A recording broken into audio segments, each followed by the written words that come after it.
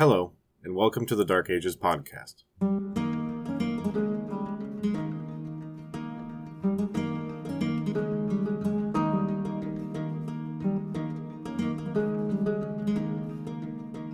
This is episode 5, 5 Kings and a Reckoning. I'm sure you've noticed that the pace of events slowed down considerably in the last 2 episodes as I tried to give a good account of Alaric's career. In this episode, it's time to speed things up again and cover some ground, because Alaric was dead.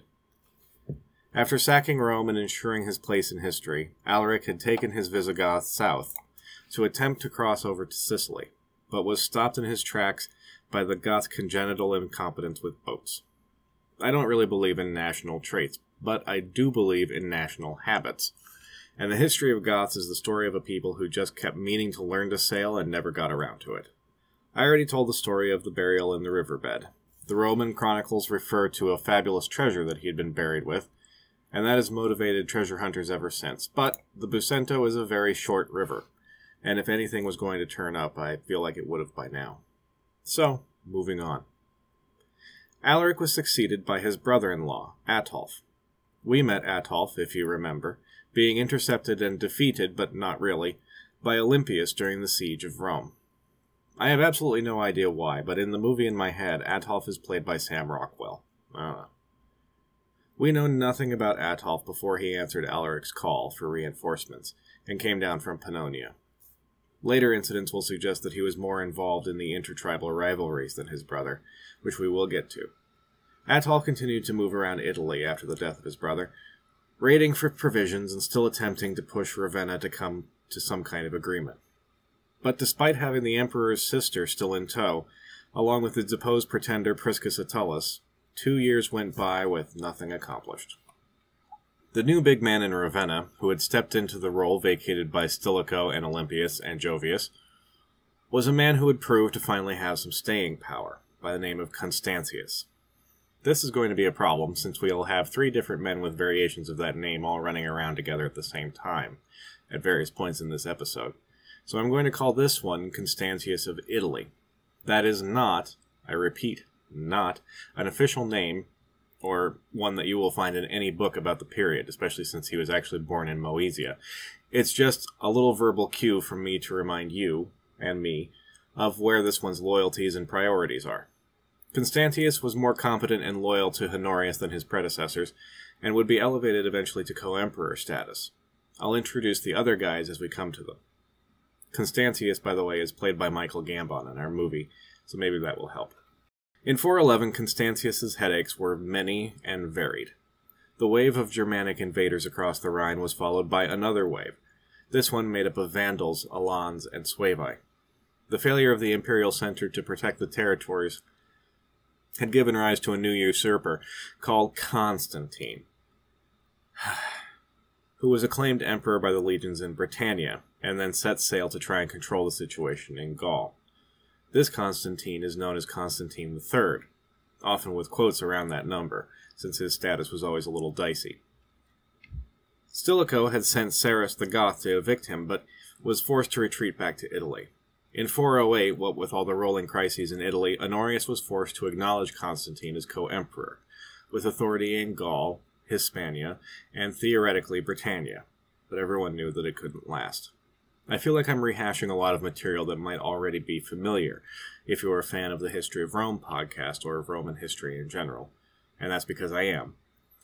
But it's bound up with the history of the Visigoths, and when we go back to talk about Huns and Vandals and Franks, all the groundwork will have been done for us so we can maybe move a little quicker through those episodes. Constantine III did his best, but was soon undone by his generals, as so many emperors had been. His general in Spain revolted against him and drove Constantine's son, named Constans, out. Meanwhile, the Vandals and Suevi and Alans took advantage of the chaos to push into Spain themselves. Hispania was thus effectively lost to any kind of Roman control. Another usurper named Jovinus appeared in the north of Gaul then as well. Constantine admitted defeat and agreed to enter a monastery. That did him little good, as he and his son were captured by Constantius's men and executed as soon as they had gotten into Italy. So you're going to ask me what all of this has to do with the Visigoths, right? Go ahead, ask me. Thanks. What this has to do with the Visigoths is that old Priscus Attalus, still tagging along, thought he spied an opportunity. He couldn't go back to his old life among the Italian nobility, so he was obliged to help Ataulf and the Visigoths find a stable spot. He advised Ataulf to give up the pointless ravaging of Italy and head north and offer support to Jovinus.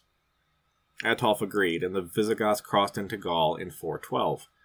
Jovinus was happy to have their support. His grip on Gaul was far from secure. He didn't fully control the Mediterranean coast. The Franks in the northeast served him as federates but could turn on him at any moment, and it's possible that the aristocrats of the northwest were also aloof. But the alliance was short-lived.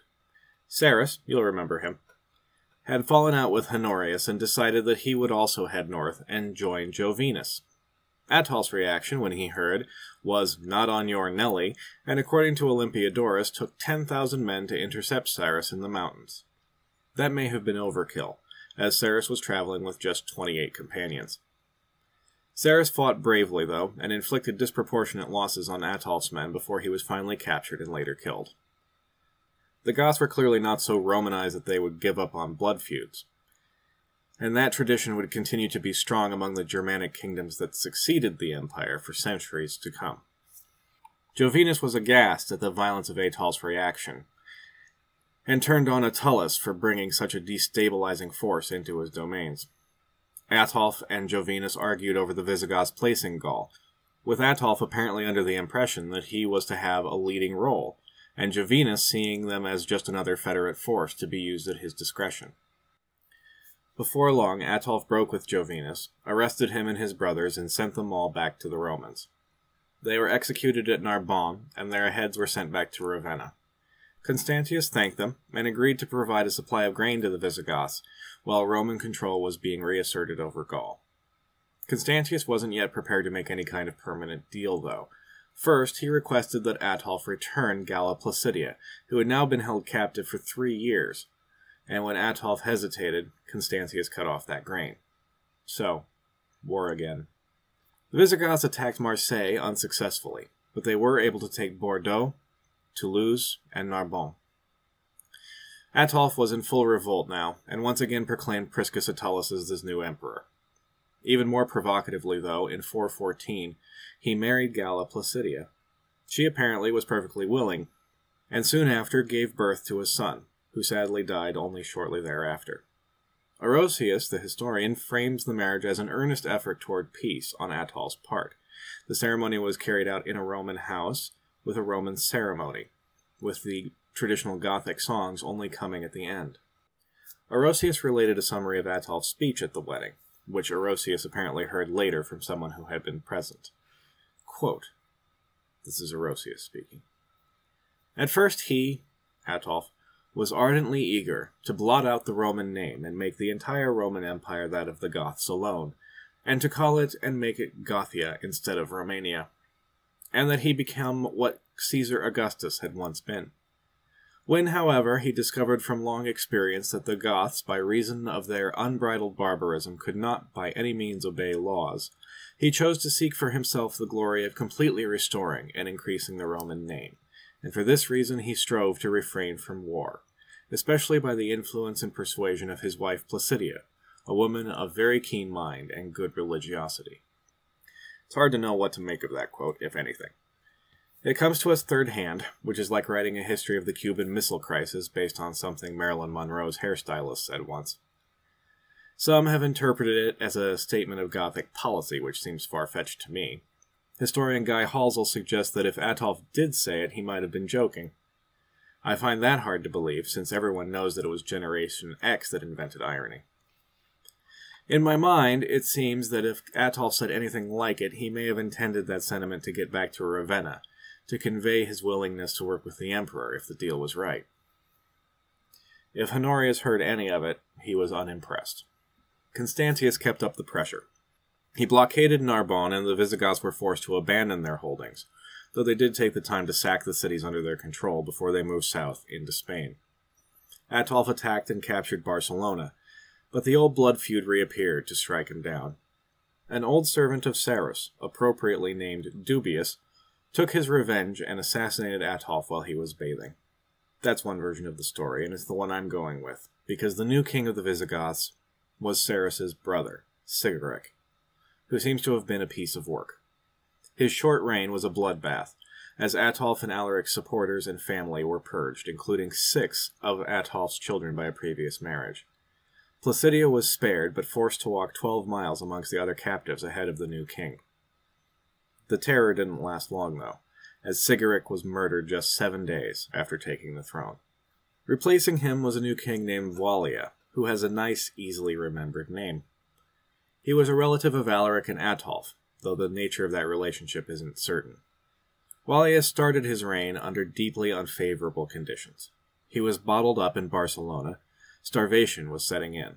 The Vandals, who were in control of the surrounding country, sold the Visigoths grain at outrageous prices, 1 solidus, that's a gold piece, per spoonful, and gave them the mocking nickname Trulli, which means, roughly, spoonies, from trulla, Latin for spoon. One group of Goths tried to make a break for it and escape by sea to Africa, but continuing the Gothic tradition of being hopeless with boats, they were caught in a storm and drowned. Wallia found his way out of the trap, though, by finally reaching an agreement with Constantius and Honorius. Galla Placidia was returned to Italy, where Honorius forced her to marry Constantius, very much against her will this time, and Wallia committed to helping the Romans regain control of Hispania from the Vandals and their partners. Once that was done, the Visigoths would be settled in Aquitania, the lands in southern Gaul from which they had been so recently forced out. The deal was a good one for both sides, but it did leave Priscus Attalus high and dry. He attempted to slip away, but was captured by Constantius's men and sent back to Italy. It could have gone a lot worse for him, though. As a usurper and a tool of barbarians, he was probably expecting to be executed horribly. Instead, he lost one hand and was sentenced to exile on the Aeolian Islands off the north coast of Sicily, where he lived out the rest of his days. There had been so many opportunities along the way for Alaric or Ataulf to dump him, I can't help but think that he must have had some kind of charm about him. Wallia and the Visigoths took on the job of fighting the Vandals with gusto. Besides the most recent humiliations, I'll show you who's a spoonie, the two peoples had been rivals for generations. Remember, it was the Vandals who the Goths had pushed out as they spread south toward the steppes. The Vandals had lost out to the Goths in the contest for Dacia Traiana after the Empire withdrew. They had fought on either side of civil wars as Federate troops and together just as frequently. The two peoples had been neighbors for almost all of their history, and it is with our closest neighbors that we develop our fiercest rivalries. But wait, I hear you blurt out, slamming down the pencil you've been using to take comprehensive notes. You just said that the Goths were starving in Barcelona, and now they're taking the fight to the Vandals with gusto? How's that possible? Where's the turnaround? The answer, of course, is simple. Supplies. The blockade that was the cause of the Goths' misery was lifted, and Roman ships instead began bringing food and provisions and weapons to them. The Italians could no longer raise armies that were big or well-trained enough to counter the barbarians that had flooded across the Rhine, but the Visigoths were an established unit, hardened by a generation of desperation, and the Romans could afford to get them what they needed. Most of it, anyway. The wars in Spain are what historians call poorly attested. The most thorough source, the Chronicle of Hydadeus, was written 50 years after the fact, and is idiosyncratic in its reporting. The main source I've referenced for this episode up to this point, Orosius, comes to an end as the Visigoths begin their wars against the Vandals, saying that Wallia faced danger to himself by fighting against the other tribes that had settled throughout the Spains and conquered them for the Romans, which is slightly confusing in the syntax department. So, how it was accomplished exactly is not entirely clear, but Visigothic victory was swift and surprising. Properly supplied, they pushed the Vandals south out of the provinces of Baetica and Lusitania, while the Alans and Suevi were pushed west into Galicia. There may have been a plan for a final strike, but by 418 or 19, Constantius seems to have decided the situation was stable enough for him to recall the Visigoths and go ahead and settle them in Aquitania. Wallia did not live to see the fulfillment of his clan's long-standing goal. He died in 418. I could not find exactly how. Wallia was probably in his mid-30s. He had been king of the Visigoths for around 3 years, and in that short time had earned a deserved reputation as a fierce fighter and a wise ruler. Walia had no sons, though as we've seen, primogeniture succession is not necessarily the norm. He was succeeded instead by another member of the Baltai clan, Theodoric I. Theodoric was around 25 or 28 years old, and may have been an illegitimate son or grandson of Alaric, or possibly his son-in-law. Either way, it fell to him to oversee the Visigoths' settlement in their new Gallic lands. In our movie, he's played by Karl Urban, for a very specific reason, which should become clear later. The sources differ about which lands these actually were. That's probably overstating it. There's broad agreement that the territory in question was Second Aquitania, with the differences being the exact borders that the agreement specified. The modern consensus is that the Visigoths were given lands to farm along the Garonne Valley, including Toulouse and Bordeaux, and up and down the Atlantic coast from the Pyrenees to the mouth of the Loire. It's a pretty big chunk of land, but notably absent from it is any Mediterranean port. My interpretation of that decision is that Constantius wanted to make sure that he had a monopoly on outside support for the Visigoths. The provincial officials of southern Gaul were summoned to a council at Arles, and the settlement agreement presented to them. They approved it. Constantius wanted it made clear that the Roman state was allowing the Visigoths to settle on Roman lands. In no sense was it giving lands away to a barbarian kingdom. It may not have been intended to be permanent. Before I move along to talk about Theodoric and the events that followed the settlement, I want to pause and think about how the Visigoths have changed. It had been 40 years since the Battle of Adrianople, 40 years in the wilderness, which had changed them as a people, just as it had the Hebrews. Their name had changed. From a tribal society of dispersed authority, they were now a highly militarized nation on the move. They were much more organized, as they had to be in order to stay together for all this time. Their leader now combined the roles of military leader, administrator, and dispenser of justice. He was, in short, becoming a medieval king.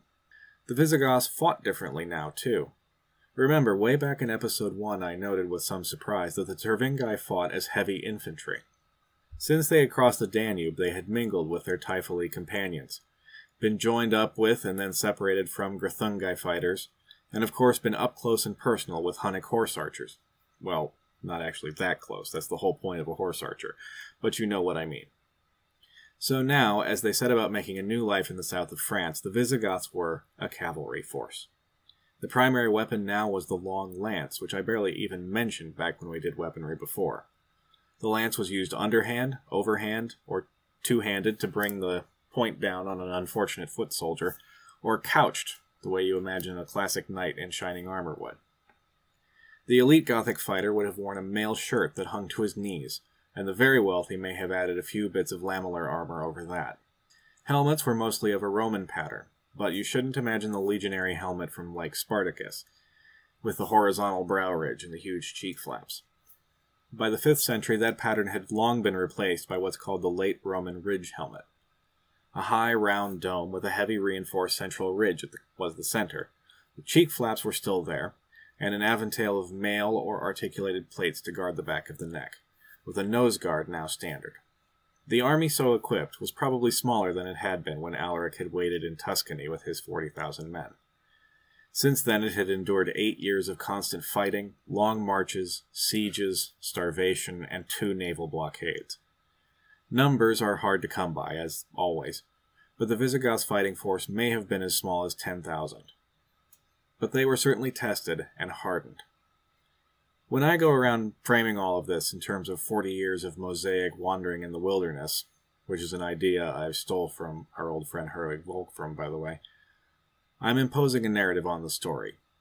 Anyone who tries to tell a historical story does this, except the most academic of academics.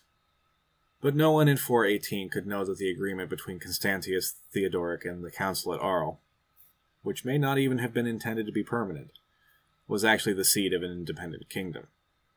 Spoilers, though, that's what it was. The settlement with the Goths was part of wider successes in the west for the Roman state. As he was wrapping up his history, Orosius challenged his readers to find, quote, any times more fortunate, end quote, than those that he was living in. Constantius had worked wonders, and though the task was far from finished, it seemed that order was on its way to being restored in the west. As a reward, Constantius was elevated to co-emperor with Honorius in 421. He didn't get to enjoy the purple for very long, though, dying just 8 months later. Without a strong hand guiding strategy, things quickly began to unravel. Again. The Goths were deployed to Spain in a renewed campaign against the Vandals, but the expedition ended disastrously, thanks to the ego of the Roman general in overall command. He sought the glory of an open battle over the assured success of a well-laid siege, and ended up getting neither. The defeat was blamed by some on the treachery of the Visigoths, because the old excuses die hard. I wonder sometimes how many people listening to these kind of things actually believe them. It doesn't matter, the campaign wasn't a success, but the Goths were engaged in actions against the Vandals to the south, and rebels to the north, as they were needed. Occasionally the need arose to ask for new concessions from Rome, and occasionally that led to Theodoric leading his army to threaten a city, usually Arles, sometimes Narbonne, until an agreement could be reached. Honorius died in 423, after an amazing 30 years spent mostly just filling out his robes and feeding his chickens. He had no direct heirs, the nearest being his nephew Valentinian, who was the son of Constantius in Galla Placidia. The boy was just 4 years old at the time, and court intrigues forced him and his mother to flee to Constantinople.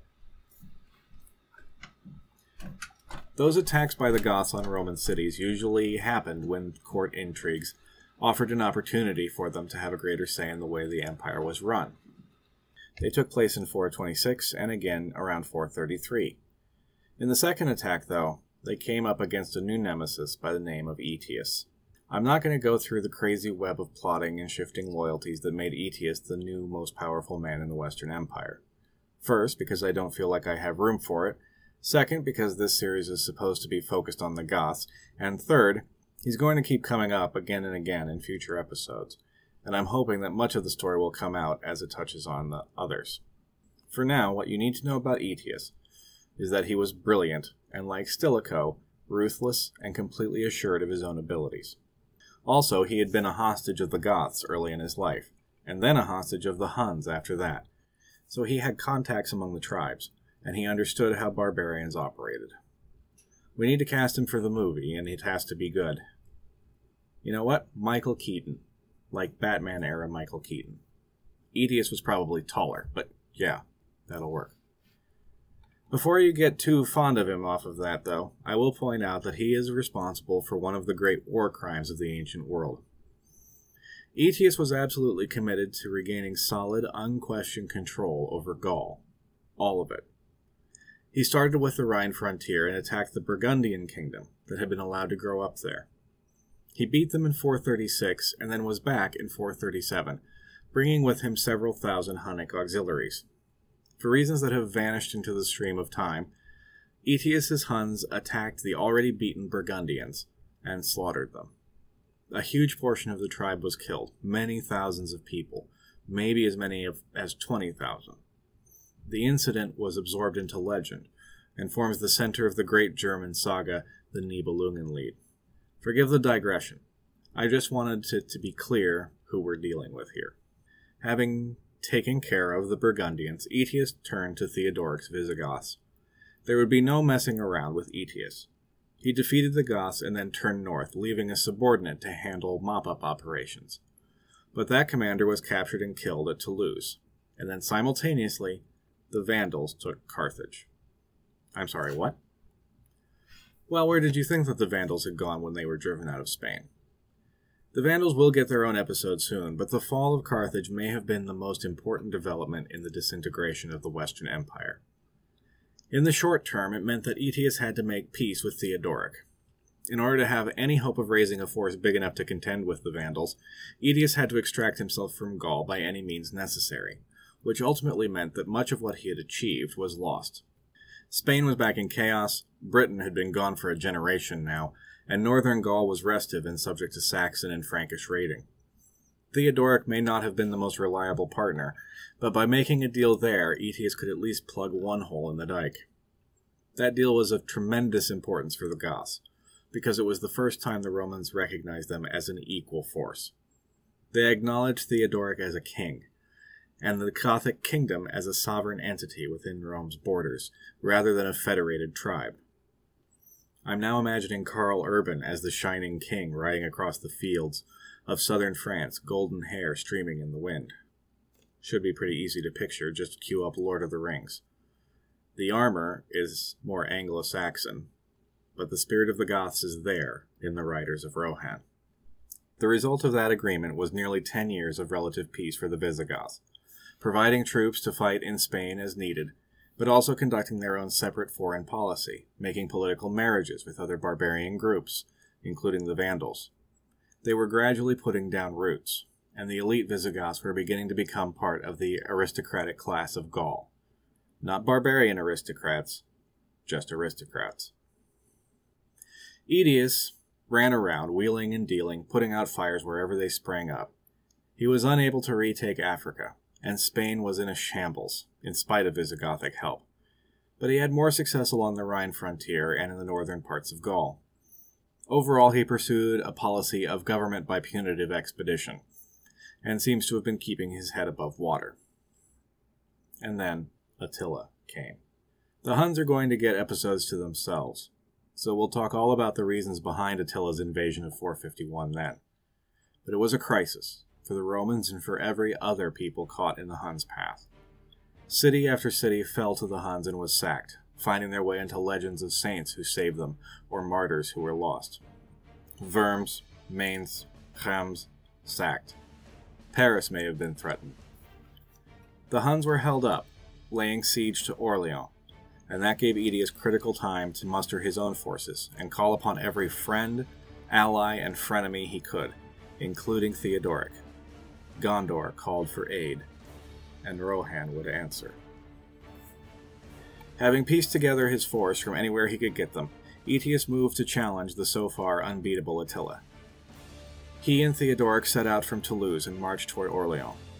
Attila was moving east already, loaded with plunder and feeling that he had done enough for 1 year's campaigning. Attila learned of the pursuing forces and sent delaying parties to skirmish with them and give the Huns time to get out of Gaul. Not that he was afraid, you understand. It just would be a shame to lose any of all this treasure in the fight. Jordanes, being Jordanes, says that 15,000 men were killed in one of these skirmishes, which is just ridiculous. But it gives you an idea of the epic scale of the battle in the minds of the people who reported it afterwards.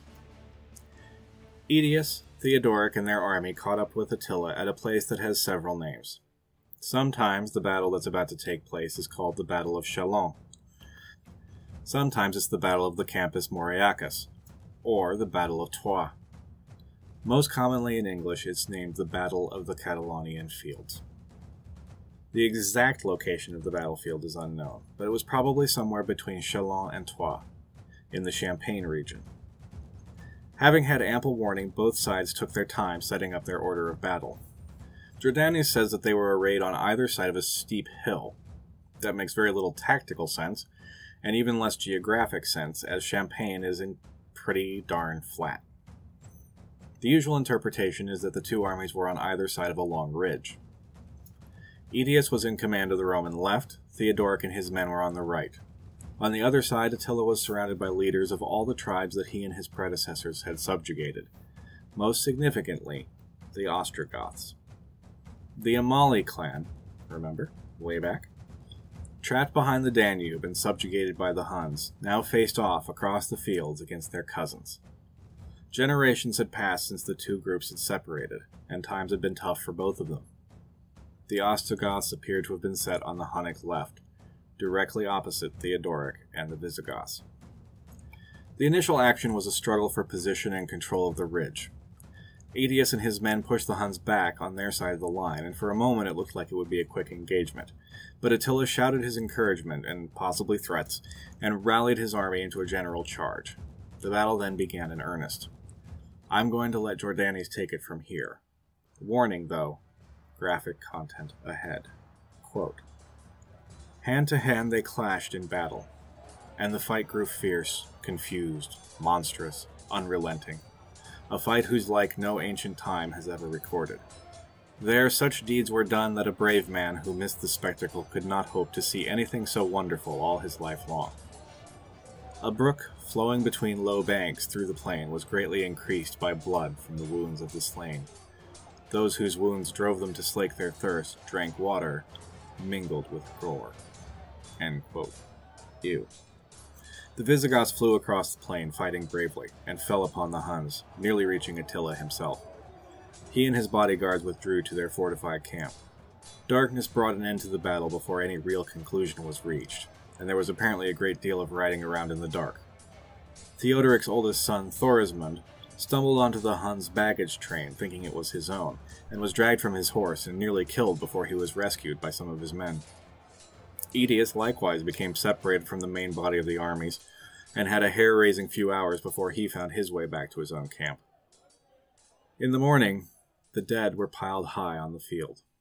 The Huns remained in their camp, and there was some debate about what to do next. In this lull, the body of Theodoric was found, quote, where the dead lay thickest, as happens with brave men, end quote.